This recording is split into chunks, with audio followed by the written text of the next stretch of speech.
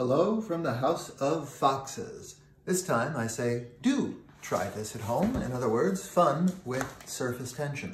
Water is sticky, and if you don't believe me, dump some on your head and see if it'll brush off the way sand brushes off. All you need for this is a cup and a paper clip, and preferably another paper clip. Do you see how I unbent this paper clip? So, water, as you know, will stick to other water, which is why you can pour water into a cup until it sits above the level of a cup. Just try that much. Do you see how the water piles up on top higher than it should?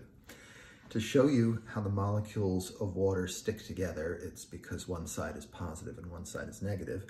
I can get something heavier than water to float on top of the water. Maybe not on the first try, but then again, maybe on the first try. How does it work? Science, that's how, science. But I can make it unwork because soap exists to break surface tension. So if I merely touch, went to the edge. If I merely touch this, it should sink. It works on the first try. I didn't even rehearse. Go, try it at home.